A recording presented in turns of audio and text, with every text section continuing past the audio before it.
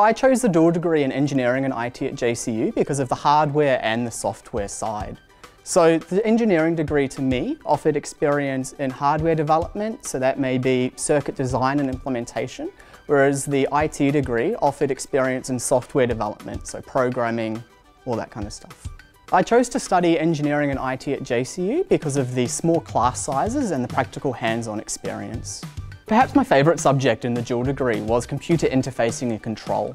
So in this subject we got to implement our own project on an embedded system.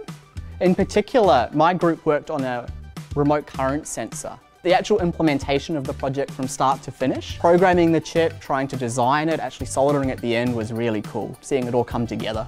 During my undergraduate studies, I was part of the JCU Robotics Club. So this was a social club which was for all engineering students. And within that club, I joined what is called the Ieee Circuits and Systems Society.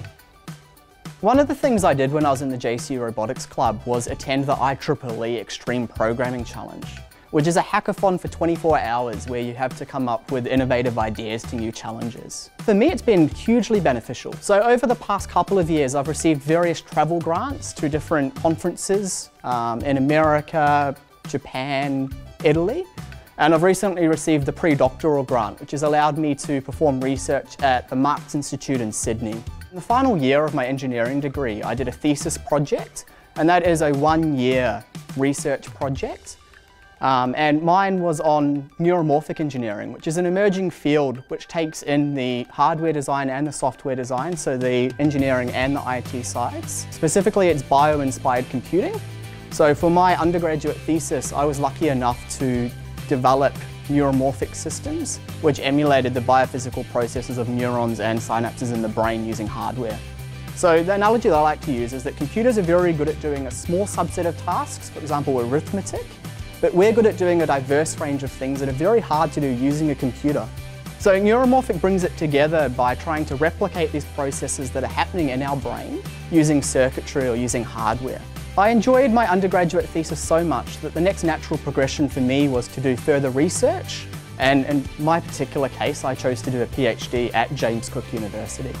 My PhD encompasses different aspects of neuromorphic engineering and artificial intelligence. So in addition to trying to implement biologically inspired circuits and systems, a large portion of my PhD is in about artificial neural network acceleration or conventional AI. The specific goals of my PhD are to minimize these deep learning systems and to put them on smaller devices, so to minimize the power utilization required for them and the space required.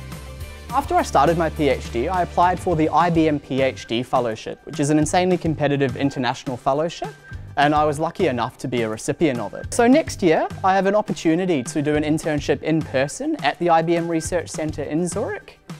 I'd really like to work as a research scientist after I finish my degree.